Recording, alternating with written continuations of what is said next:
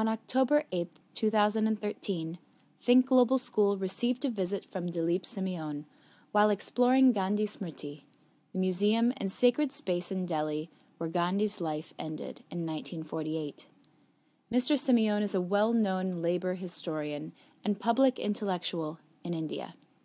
In order to address the particular interests of TGS students on the topic of Gandhi, he starts by opening the floor to questions and proceeds to deliver detailed explanations that together illustrate how dramatic and complex the story of Gandhi is. Okay, well, I'm happy to be here with all of you, and good morning. Have you got any special interest in Gandhi, or is it just that one part of the tour you have to go to, to have to study something about Gandhi? Or is there anyone who has been curious? You know, in Brazil, there is a group of people called Sons of Gandhi. I don't know whether you know that, but there's one whole, there's a little town where there's a group which calls itself the Sons of Gandhi. And I only heard about it some years ago. So Gandhi, of course, has had a worldwide impact, but I'm just wondering whether any one of you has been interested quite independently in Gandhi, and for what reason? Yeah. I've heard about his idea of Swaraj, self-rule, and how he sort of really wanted that to be imparted on India after the loss of, after they gained their independence. And I want to learn more about that, because I've only heard a little bit of it. It sounds like an interesting idea. Mm-hmm. Yeah. Yeah. I want to know about his ideas on religion. About? His ideas on religion. Ideas on religion. When he said that he was Muslim, Hindu, Christian, but I know that someone said that only a Hindu would say that, so I wonder, for Muslims or Christians, only believing in one God, how would that work? Yeah. Yeah. Well, as regards that, him saying that I'm a Hindu as well as a Christian and a Jew and a Muslim and so on, that's, in one way you can say that it's Gandhi's own way of saying that there's one God, or spirituality basically unites everybody. In another way you could say that it is also part of what could be called the traditionalist Indian Hinduism. Sanatan Dharma, what is called Sanatan Dharma. So Sanatan Dharma is not very doctrinal. The traditional Indian religiosity is not necessarily fixated on a doctrine or a text or one holy book. So it's got what is called in theological studies a pagan temperament. And you know, paganism, basically the idea of there being many gods. The ancient Greco-Roman religions were pagan. So the idea of one God defined in a doctrinal or theological manner is not very important, you know. So there are two different ways you could see what he said.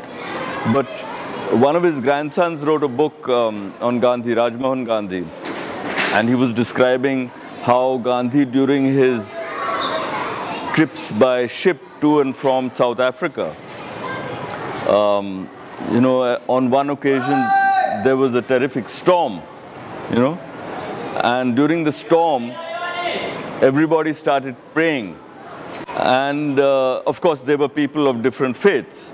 So he said Gandhi realized then that all these messages are being sent to the same address.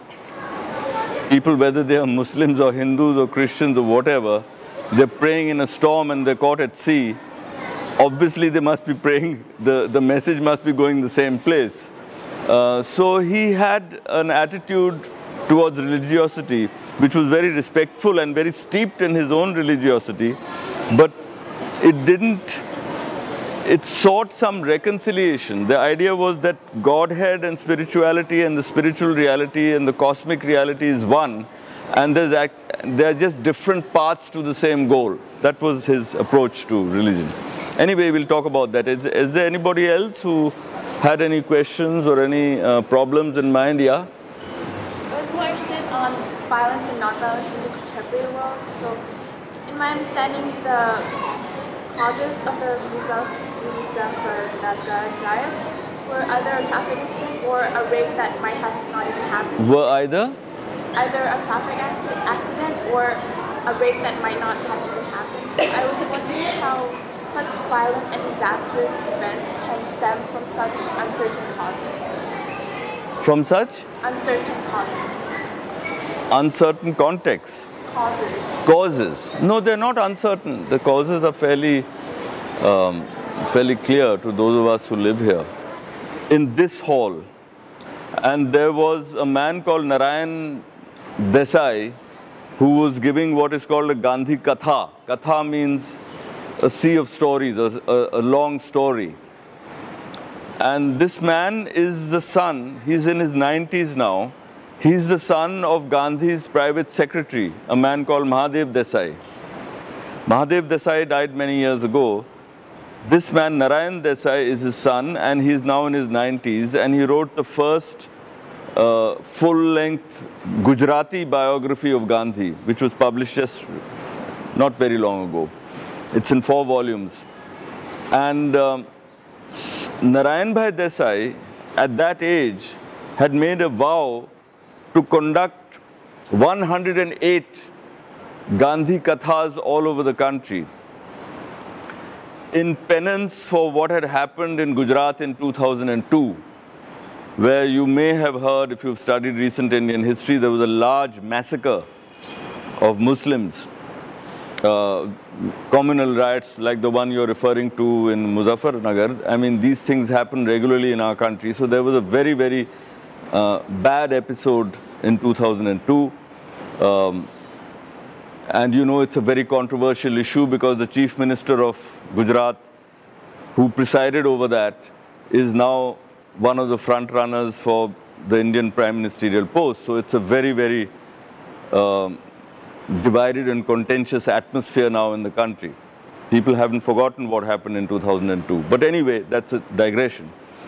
Narayan Bhai Desai decided in 2002 that as penance, as a Gandhian, and as penance for what had happened, he would undertake a series of Gandhi Kathas.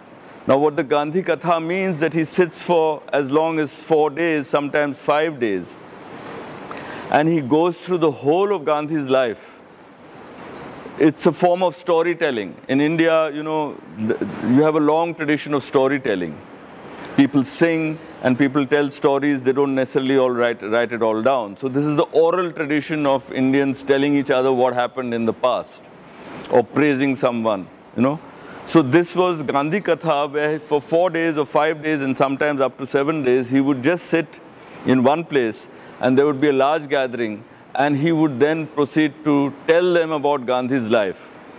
And there would be it would be interspersed with songs and so on. But basically the idea was to relate the story of Gandhi's life.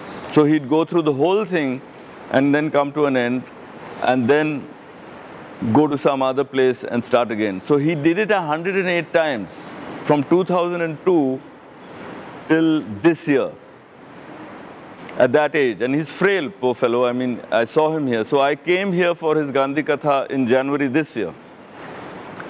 And he was sitting here and this whole hall was full.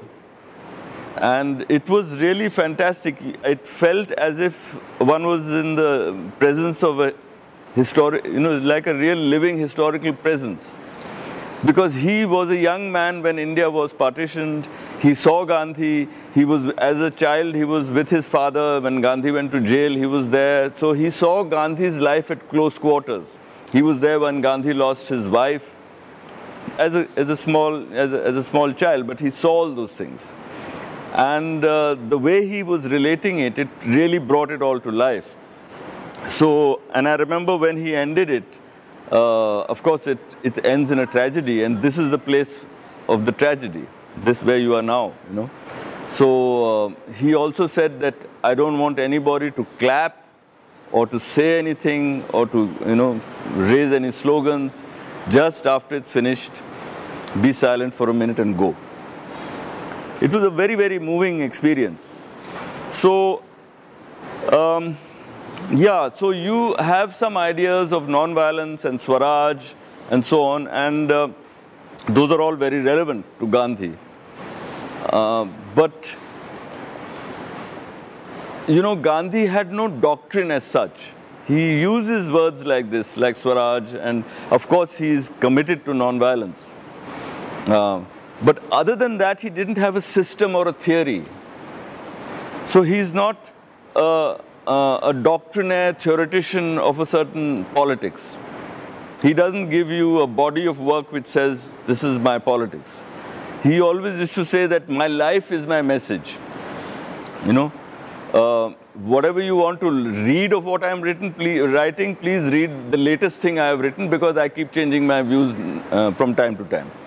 So you can't pin him down and say, oh, you said this at that time. Because when he was in South Africa, he used language which could be even described as racist. He talked about kafirs and so on. But he grew out of it. And he tempered his views, you see. So he was a man who was not ashamed to admit that he was learning. He was learning and kept on learning as time went on, you know. And he came into India and started working in India relatively in relative middle age. He was not a young man. He was already in his 40s. So it's a very, very dramatic story. And there's not much I can tell you. If Narayan Bhai Desai takes 7 days or 4 days to tell you the story, I obviously won't be able to do anything like that. I'll just introduce you to some things. And then maybe we can have a discussion. The thing that attracts people to Gandhi is his activities and his approach to human beings rather than a set of ideas and doctrines.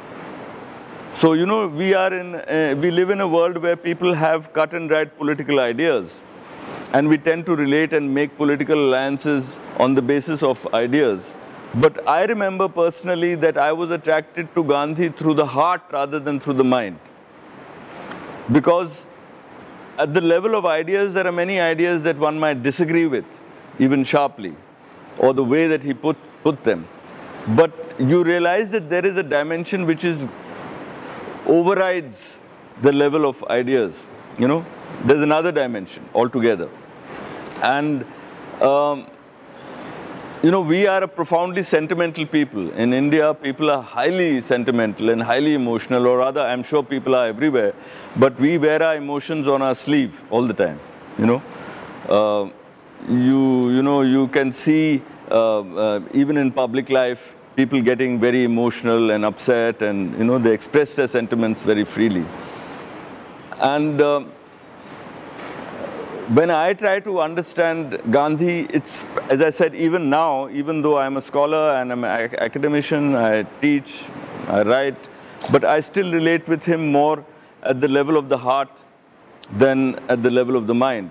At the level of the mind, however, there is a very profound aspect, which you rightly raised, the question of both Swaraj and non-violence.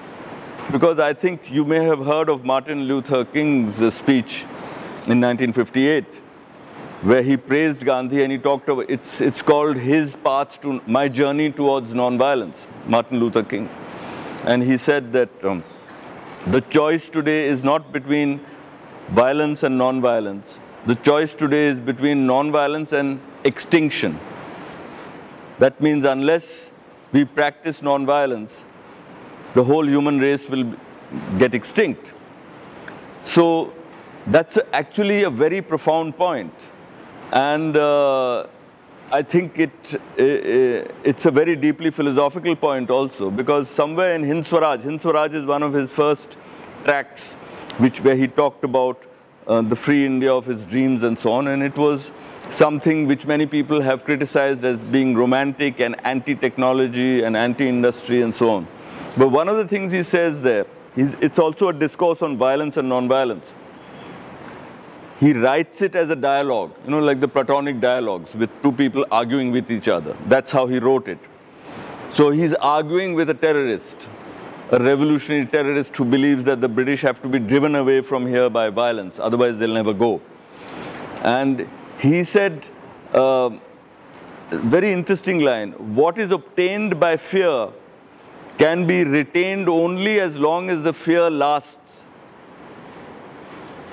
What you get by frightening someone, what you get by fear, you can retain only as long as the fear lasts. So what he's saying is that if you obtain something by violence, then you have to construct a regime of violence to retain it. It's another way of saying that I cannot obtain love at the point of a knife. It has to be obtained through dialogue. It has to be freely given. These are things that even the ancient Greek philosophers talked about. Love and friendship are freely given. Love and friendship obtained by violence cease to be love and friendship. They become something else, you know. So he has a dialogic approach to truth. And the concept of love is very, very powerful in his idea of human existence. And the significance of Gandhi is that at a time of human history, which is the worst bloodletting ever known. I mean, I suppose all of you are aware of 20th century history. And the 20th century is the most bloody century in the history of the human race. Anything between 175 to 250 million people, depending on how you calculate it, died unnatural deaths during the course of wars, genocide, First World War, Second World War, everything that happened in China and Japan in the 1930s. The whole thing up to 1950 already, you know, maybe over 100 million people had died. The Second World War alone, 60 million people died.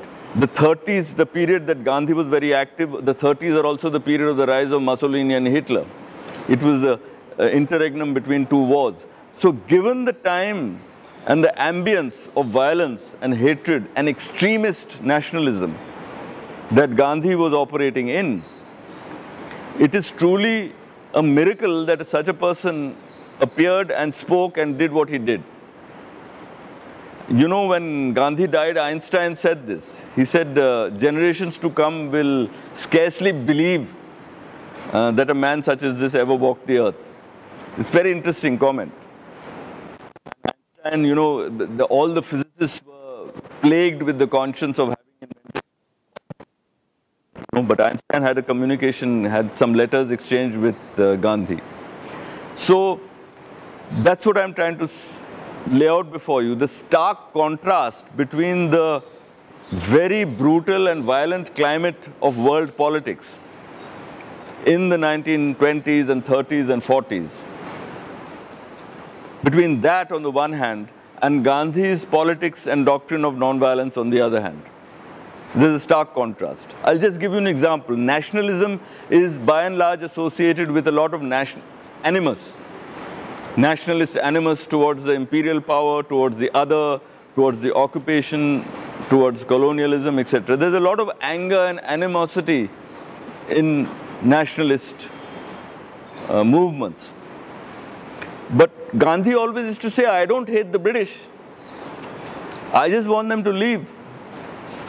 I don't want them to rule over us. It's not that I have any animus towards the British. And he went in 1931 for a roundtable conference to Britain.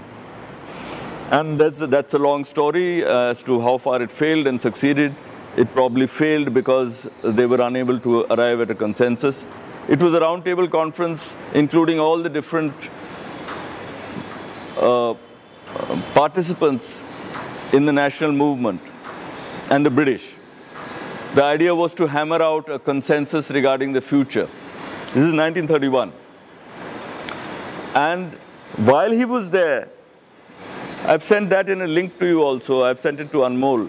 I've sent some links on Gandhi. I don't know whether you've got them.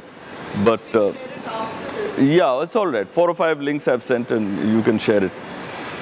So he went, he insisted on going to Lancashire. Lancashire and Manchester, these were the places where they were the headquarters of the cotton mill industry.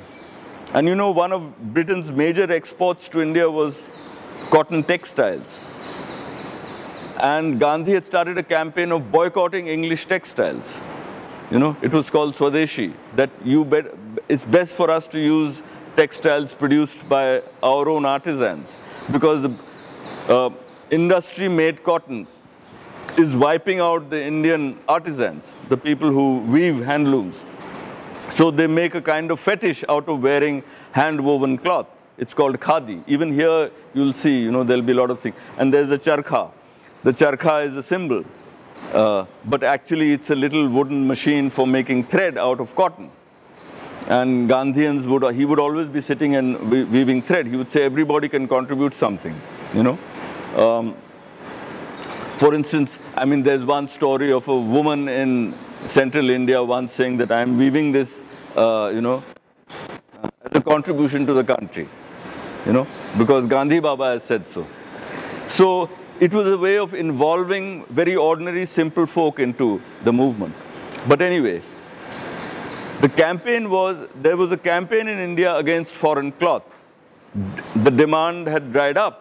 Exports to India were drying up. So then he said, I want to go and visit them, the workers. And the police apparently warned him, the British police. They said, don't go to Lancashire. You'll be physically assaulted.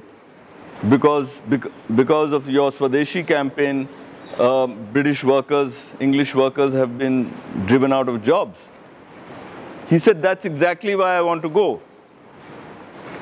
Because I have to explain to them, what the Indian position is. So he went, and there was this famous American journalist who used to be the Berlin correspondent for the New York Times, William Shirer. You may have heard of him. William Shirer has written books on Hitlerism and the rise of Nazism and so on. He's written a whole history of the Third Reich. So William Shirer was accompanying Gandhi at that time in 1931, and he went there. And he said that Gandhi was assaulted, but out of love. It was the most amazing thing, because he went to a factory where there was a large number of women workers, and he was being taken around the factory. And the manager of the factory said the workers would be very happy to meet you. They've all heard about your coming. He said, yeah, I want to meet them. That's why I've come here. And immediately the word was sent out, and all these workers gathered together. And there's a famous photograph which has appeared. It's in the public sphere, so you can find it. Gandhi at Darwen. Darwen is the name of the town, D-A-R-W-E-N, in Lancashire. And apparently, and the story is related. It's been written down by one of Gandhi's aides, that when he went there and he started to speak a few words to them, they just interrupted him. They were all basically women workers. There were just one or two men there. And they just stopped, they stopped him midway, and they began to shout, 3 cheers for Mr. Gandhi. You see? And everybody said, hip hip hooray, hip hip hooray. And they all hugged him. And they all stood in line, and someone took a picture. And you can see Gandhi there looking very peculiar. He's got this dhoti, Indian dress, dhoti, and he's got a shawl around him. And all these women workers, some people throwing their hats in the air and shouting. And what is remarkable about that photo is the sheer love in the faces of these women.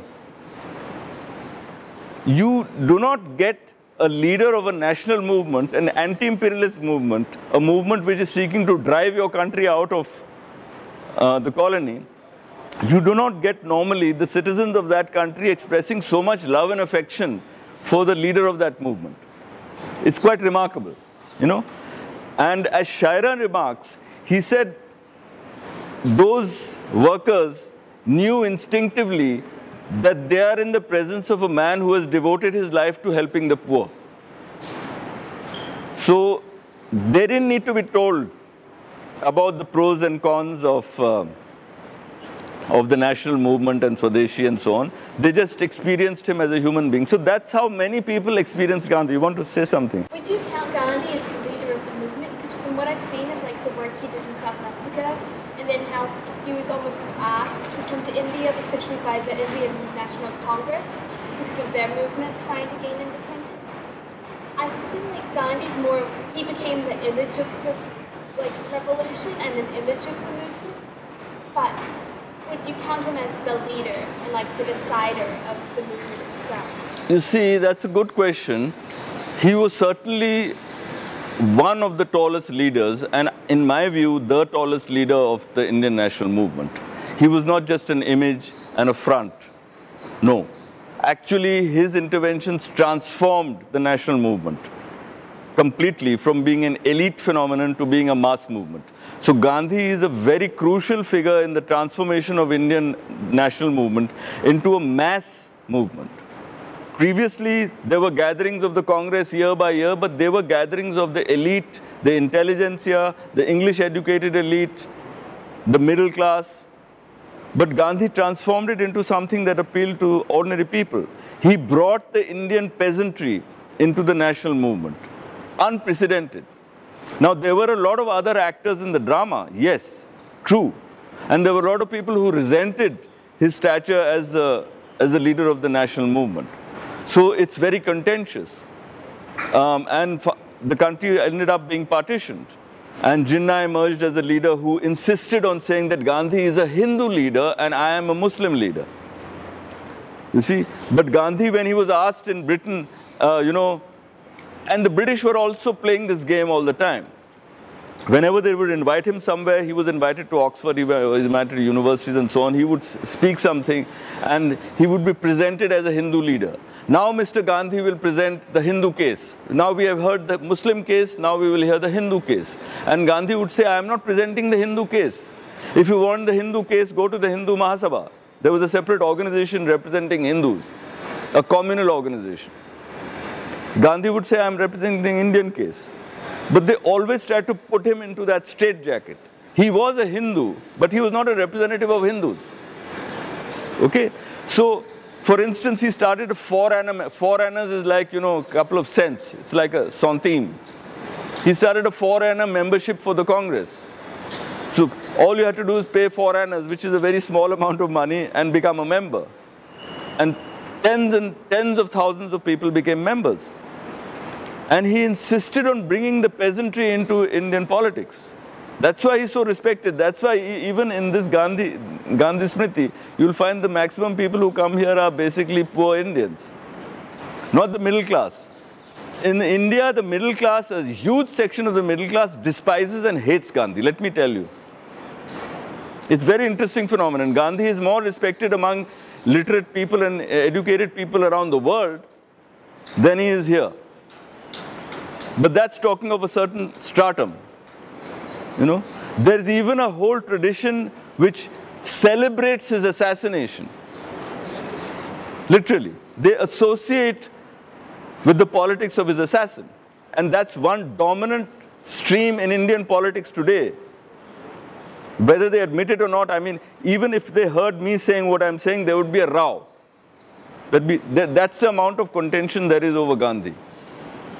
The fact is that the man who killed him belonged to a stream of thought known as Hindu nationalism. When Gandhi was killed, one of the first things that the Viceroy of India said, Mountbatten said, thank God it was a Hindu. Meaning, thank God the assassin was a Hindu. Can you imagine what would have happened had the assassin been a Muslim? But he was killed by a Hindu who believed that actually Gandhi was too pro-Muslim. It's very interesting. So, there was a constant attempt to portray Gandhi as an elitist or as just a Hindu leader and so on. That's not true. He was not just a front. On the contrary, he was the last statesman in the world who lived his life so close to his people. There's no one since then. And this comment was made by a man called Dwight MacDonald. Americans may have heard of him. Dwight MacDonald was a radical journalist in the 1940s, talking about the war. He was one of the few Western journalists who condemned the atom bomb, the bombing of Hiroshima and so on. He was a very remarkable journalist. And he was here in India at the time. I think there's a possibility, if I remember right, he was even in these premises when Gandhi was killed. And he wrote an essay on Gandhi immediately after Gandhi's death, saying that this is the last man whom one sees moving around with his people. He lived his life with the people. He was not protected by guns. Today, every other bureaucrat in this country has half a dozen gunmen around him with 10 guns. It's a status symbol. Gandhi refused protection. Even after there was the attempt on his life, there were 5 attempts on his life, and the last one succeeded. And the last one was staggered into 2 parts. He was attacked here on the 20th of January 1948. He used to have prayer meetings right here. And there was a bomb which went off, a grenade or something went off. The idea was that after the grenade went off, the assassins would come in the confusion, shoot him and get away. But somehow their plan didn't work out. He heard the grenade, he thought it's something else, he refused to comment about it. He carried on his prayer meeting, that ended. Later on the police found out that there was an attempt on his life. But he refused to take armed protection. He said, I don't want it. Whenever God calls me, I'll go. You don't find people of... So people associate non-violence with cowardice. Actually, Gandhi was perhaps one of the most physically courageous men one can ever think of. Even when he went to the end... You've heard of the Pathans. My Afghan friend has heard of the Pathans, but most of them, I hope, through him you'll hear of the Pathans. The Pathans or the Pakhtuns are people who live both in Afghanistan and Pakistan. And that area is now known for the Taliban. It's known for extremism. It's known for hate and violence. Actually, few people remember that one of the staunchest supporters of Gandhi was a Pathan. His name was Khan Abdul Ghaffar Khan. Even here in this country, he is known as a frontier Gandhi. People love him. He's portrayed as a second Gandhi, and he's been given honors by the Indian government. But he was a Gandhian. He was a tall man. He was devoted to education. And he set up a movement there called Khudai Khidmatgars, in that whole area, which is now called Pakhtunistan and, NWFP, Northwest Frontier Province, or federally administered territories, FATA, all these zones, So, it's very interesting that the British never allowed Gandhi to go there until 1938. They allowed the Muslim League to go there, but they didn't allow Gandhi to go there. This is before India was partitioned. And he went in 1938, and if you see the photographs, again it is remarkable, because here is this man who is a short fellow with a dhoti, and he refused, and the Pathans, are generally they carry arms. He said, I don't want to see a single rifle over here. No guns. So he was actually escorted into Pathan territory without any guns, which is very remarkable, because in Pathan territory, you are not a man until you've shot a couple of people, I'm sorry to say. But he had that aura. And again, if you look at the photographs, there are these very, very tough and virile men who are looking upon this little fellow with a great deal of love. In fact, I don't know whether you know it, whether my Afghan friend knows it, but in Peshawar in 1930, there was a famous incident in the middle of a nationalist upsurge. There was a civil disobedience movement going on, and it was affecting the whole country. And the Pathans and the Khudai Khidmatgar movement was very powerful then. In fact, by their agitation, they tied up a whole lot of British troops in that area, which would otherwise have been used against Indians in the rest of the country. And there was a famous incident there, because the Khudai Khidmatgars had taken over the whole city of Peshawar. And there's one bazaar there called Kissa Khawani Bazaar in Peshawar. And over there were certain clashes between protesters and the police. And the British had got so desperate that they called in the army. They called in the British Army because the police couldn't handle it. And they called in a battalion which was one of the most loyal battalions of the British. It was called the Garhwal Rifles. Garhwal is a hill district in India. And these are fellows recruited from there, So the Garhwal Rifles was called in. and they had distinguished themselves in the First World War. You know, the Indian Army, the British Indian Army was used by the British in the First World War and the Second World War all over the world. They were used even in colonial expeditions in China in the 19th century. So they made a lot of conquests based on the lives of Indians. Anyway, this Garhwal Rifle platoon was called in there, and they were all Hindus. The mass demonstrators were mostly Muslims. And there's a famous incident where the platoon is ordered to open fire. And the head of the platoon, a man called Chandar Singh Gadwali, if you haven't heard of him, please now remember his name. Chandar Singh Gadwali. Chandar Singh Gadwali is, not many Indians talk about him either, but he was the platoon commander, you know, a soldier. He was not an officer, but a soldier.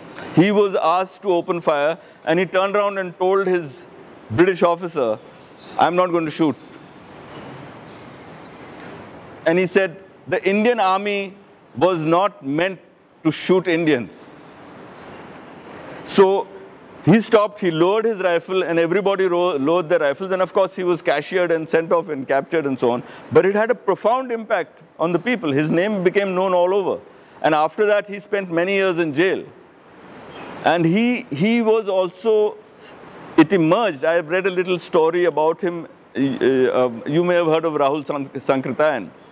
Rahul Sankrityayan is a great Indian intellectual. He wrote a little biography of Chandar Singh Gadwali, in which he says how Chandar Singh Gadwali had happened to meet Gandhi in the hills in 1929, just a year before this incident. And apparently Gandhi was giving one of his kathas. He was sitting, he had gone for some religious, for some trip up to Garhwal. And he used to there also meet people and have, you know, discussions. So at one point, Chandar Singh Gadwali was sitting in the audience, and he was wearing his military cap. So Gandhi jokingly said, you think you're going to intimidate me with your army cap? So he said, sir, I'll wear a Gandhi cap. You know, there's a Gandhi cap which all these fellows used to wear, all the nationalist agitators. It was a cloth cap. It was like a cap, an insignia of nationalism. So he said, I'll wear your cloth cap if you give it to me. So somebody gave him a cloth cap. So he said, मैं बूढ़े के हाथ से ही लूँगा, which means I'll take it from the hands of the old man only. So then the cap was given to Gandhi, and then Gandhi chucked the cap at him, and he wore it, and he got up and he said, did namaste. So these are all stories. So Chandar Singh Gadwali is one person who was affected by non-violence when he refused to shoot people. So this question of violence and non-violence is one very important thing, is that non-violence can grip you even if you're a soldier. You don't have to be committed to non-violence before. Suddenly, the idea of non-violence or refusing to kill someone, suddenly the idea can come to you. I'll just address your question. I don't know how many of you have studied the Russian Revolution. I'm sure you have some idea of it. It's a very famous thing. But are you aware that the Russian Revolution began on International Women's Day? And International Women's Day, what was happening? The Russian Revolution was actually sparked off by women. And there were all these women who were out of jobs. There was no food, there was no bread, there was a crisis. They were all out on the streets. And the soldiers of the Petrograd garrison were lined up against them, and at some point they were asked to shoot them. And the soldiers were young fellows. They may have seen in the women, they may have just seen an image of their mothers or something, you know. So someone said, I'm not going to shoot.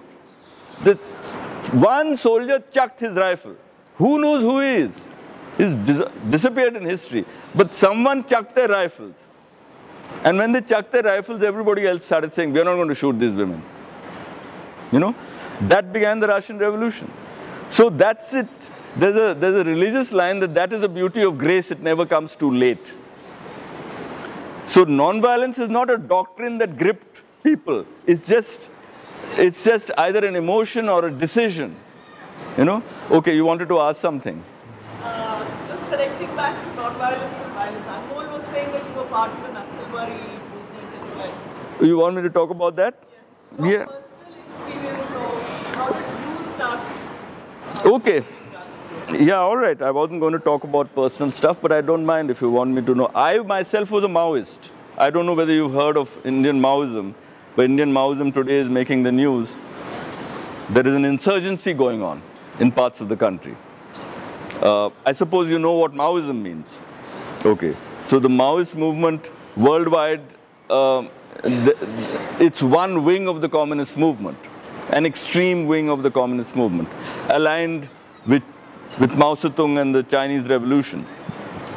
So it's a long and complex story, but the international communist movement, as you know, got subdivided.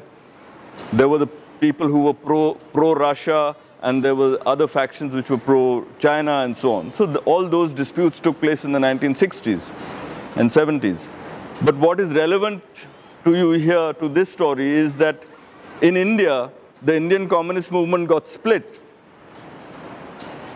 It's an old history, it goes back to the 20s and 30s, but the communist movement got split in the 1960s, and a Maoist faction emerged. Basically, their position was that you can't change anything in India unless you pick up arms.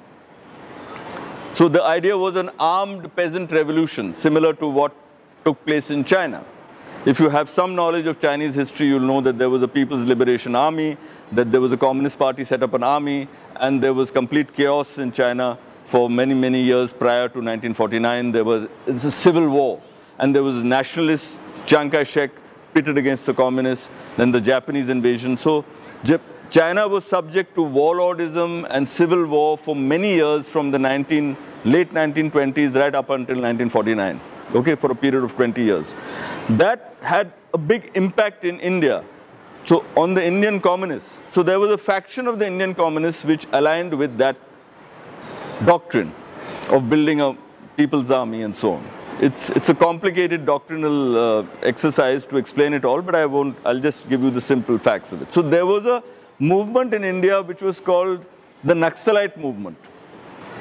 Naxalite movement, it owes its name to a village called Naxalbari in Bengal, North Bengal, where there was a clash between workers, peasants, tribals on the one hand, and the police. That was in 1967. So a movement sprang up from it called the Naxalite movement, which is the Indian name for the Maoist movement. And the idea was that you have to build a movement in the countryside, make a people's army, a guerrilla force, and repeat in India what happened in China. Build up a strong people's army in the countryside. Okay, so that was the politics. Now, I happen to be part of that. When I was a youngster, maybe just a little older than you, I joined that movement. So now I'm talking about 1970. That's more than 40 years ago.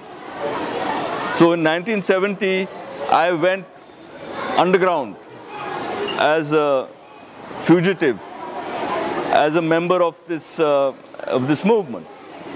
And it attracted a lot of young people from different parts of the country. Campuses, you may have heard of the late 60s and the student rebellion of the late 60s. I'm sure people are aware of it. I mean, this was all over the world, not just in India. Even Berkeley and Columbia were gripped by student radicalism. In America, there was a group called Students for a Democratic Society, SDS.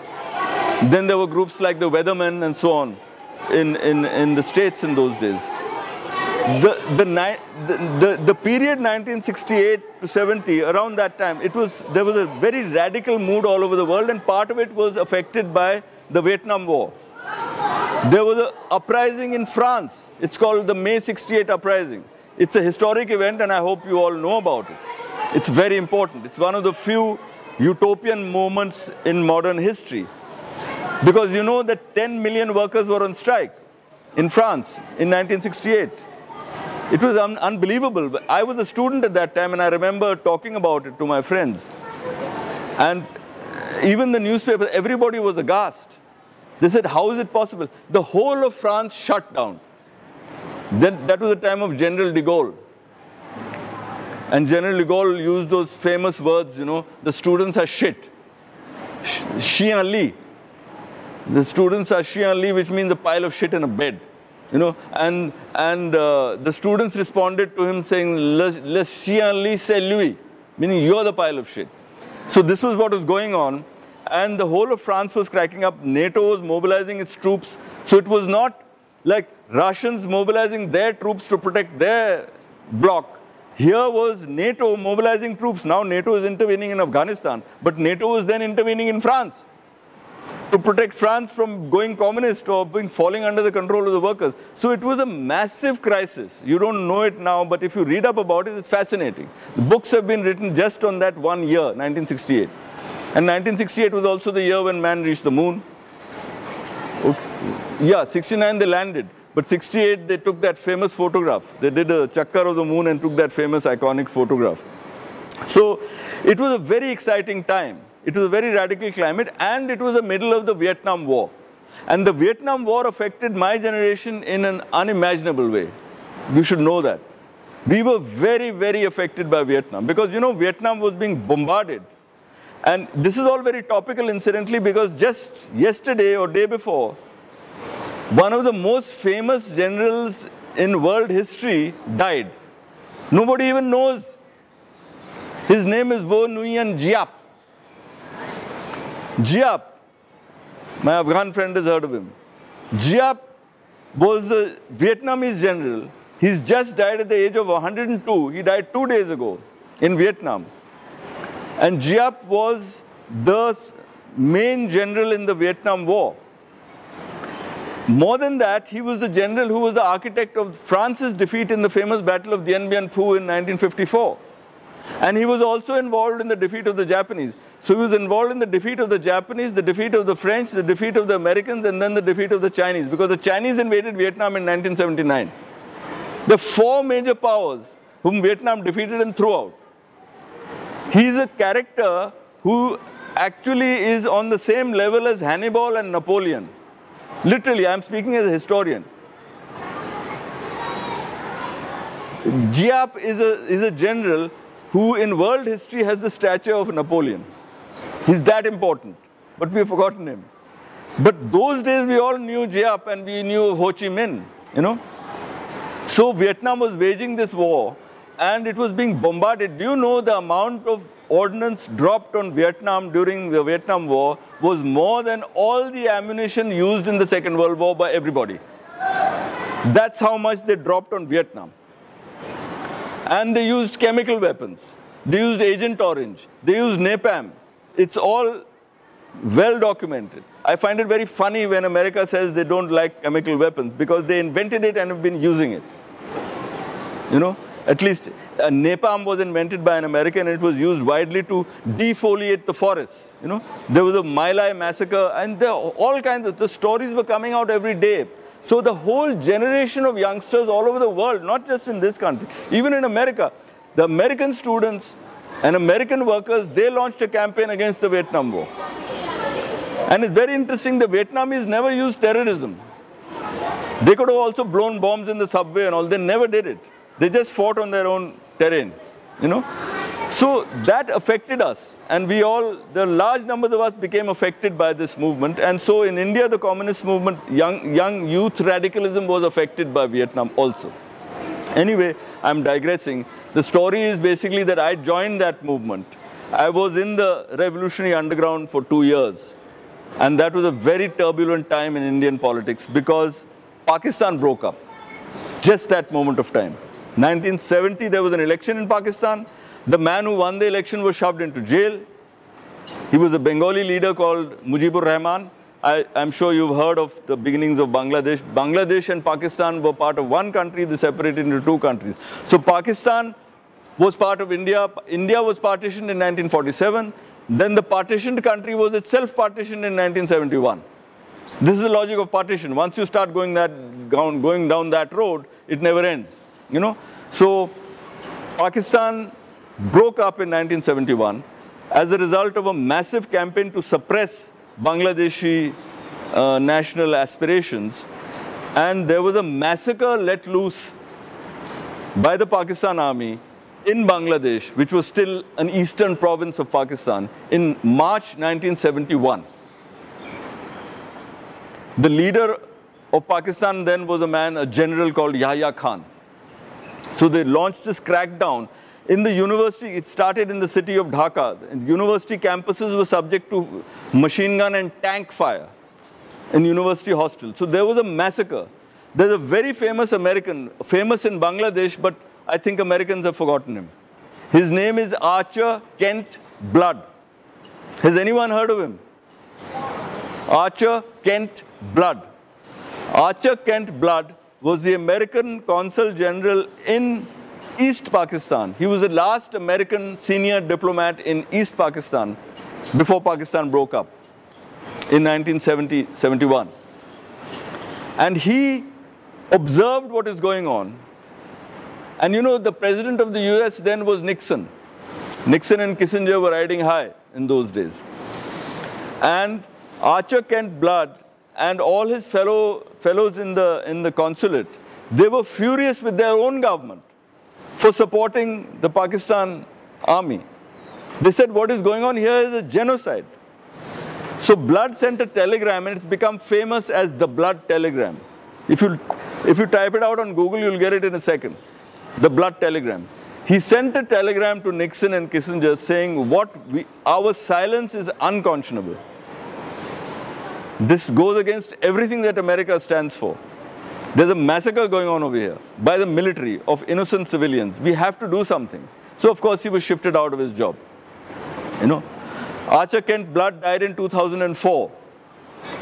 Most Americans don't know him, but in my view, he's an American hero. He's not an American hero in America, but he's an American hero for the rest of us because he stood up for his conscience, you know. And people from Bangladesh attended his funeral. So in Bangladesh, everybody knows Archer Kent Blood, but in America, people haven't heard of him, all right? So these are the things that took place then. And since you're asking me about, you know, why I changed, I mean, that moment made me change. The Chinese support for the Pakistan army and all that made me change, you know. I got out of Maoist politics. But as regards Gandhi and Gandhiism, I joined Delhi University as a teacher in 1974. But in the early 80s, I was part of a movement. I went on a hunger strike for the salary of a poor man who had been of a gardener. And it's a very long and tedious story, but I was physically attacked. So I suffered a murderous attack on myself. My leg was broken in 2 places, my face was smashed, my jaw was smashed, and so on. So I had a violent physical attack. And I remember after that there was a big movement. And for me, you know, I learned all my lessons the hard way. So for me, you see, when you undergo violence, then you either go completely haywire in your thirst for vengeance and revenge, or you think. And I remember a lot of students telling me, you know, we'll do the same, we'll reply, you know, we'll bash up those guys. I said, just don't do it. Because if it's so horrible when it happens to me, why should I feel that I can do it to somebody else? You know, you have to draw the line somewhere. So it made me think about violence. And after that, I began to take Gandhi far more seriously. I realized that this man is saying something which is of great consequence. It's very profound. It's not a minor doctrinal matter, you know. So that's just a personal story. I mean, I have been in a kind of violent politics myself, and I've also suffered violence physically, personally. And all these experiences have obviously helped me to think about the question of violence. But I think I should just get back to Gandhi. I'll just spend another 5 minutes and then I'll stop and then we can discuss whatever. The fact is that Gandhi did transform the national movement into a truly mass movement. It's a fact. Secondly, Gandhi was a religious person. He didn't make any bones about it. He didn't pretend to be a secular or an atheist or anything like that.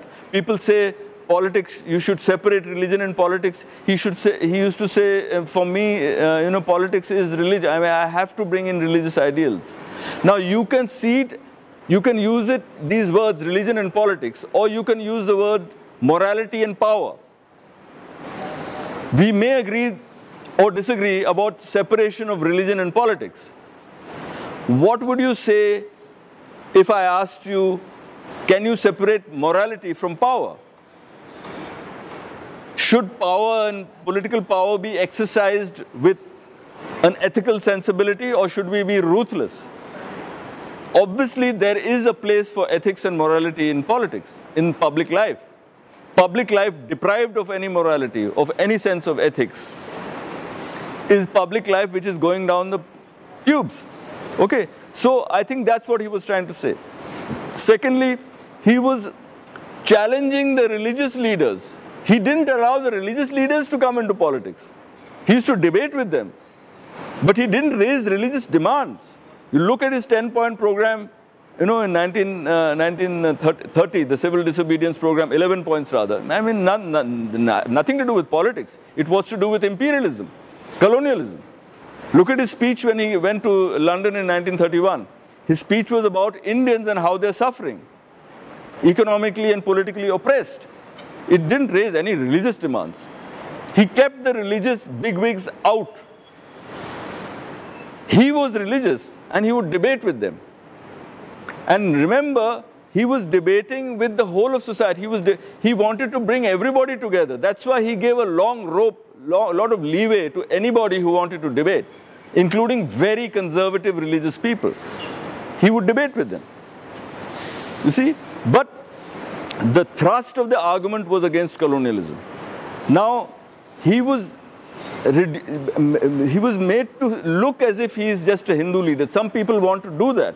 But the challenge that Gandhi posed was that he challenged all the religious leaders to bring their high-sounding ideas into reality.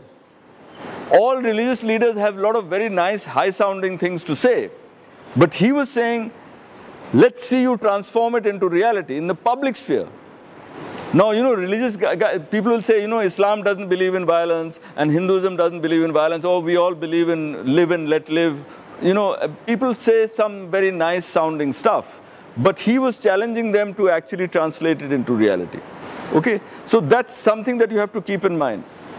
That he was attempting to appeal not to a section of the community. Now, in India, there were large numbers of movements based on caste, on religious community, all kinds of other movements. So there were many other actors in the drama. That's a fact. You have to keep that in mind. Now, I'll just come to the last bit. You see, his last phase, look, Gandhi's life is a tragedy. It's both a triumph and a tragedy. The way he died finally woke up the country. Because suddenly they realized the hatred that we have built up for years, we have let it take away this man. You've seen Attenborough's film now, a large part of it is true. It's true that he went on fast in Calcutta, in 1947. He undertook a fast. And in the midst of all these riots and so on, the country was being partitioned on grounds of religion. And there was a mass meeting going on in one of the big grounds in Calcutta in which Hindus and Muslims together were celebrating Eid. Eid is a religious festival for Muslims. They were celebrating Eid in the middle of all this hatred. It's remarkable. Mountbatten sent him a telegram saying, I can't maintain peace in Punjab even with 50,000 troops. But I salute, as a soldier, I salute the one-man boundary force of Mahatma Gandhi to stop the violence. So it is remarkable. He was with the people right through that period, 1946, 47. He was very sad. He didn't want the partition of the country. He didn't want the transfer of population. He said, never transfer population. In India, we have a long tradition of ethnic cleansing is going on in this country. It's been going on since the 40s. All kinds of people of all communities, Hindus, Muslims, Sikhs, they're being forced to, go walk across boundaries. Gandhi used to constantly say, never do this. He was very close to the people and he realized transfer of population is not the solution to anything, So his last days were devoted to communal peace. And that's the atmosphere in which he was killed. The atmosphere in India in 1947 was full of hatred because the country had been partitioned and Hindus and Sikhs were coming away from that part of the border, which now then became Pakistan. It was their home, it was their villages, it was their city, but they suddenly were told, you have to get out. There were massacres. Up to 400,000 to 500,000 people were killed in that 1 year. Most of them in Punjab. You see, Muslims were being forced out of here, and his last fast, I'll stop with that because I know you're getting tired. He used to undertake fasts as a kind of, public penance. He went on fast. The last fast of Gandhiji was January 1948.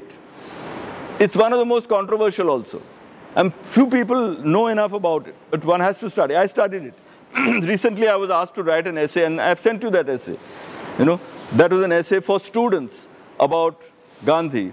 And I wrote the essay just about his last fast, because when I started reading about it, I suddenly felt as if this man is speaking to me, It was as if it was like his last will and testament to the people.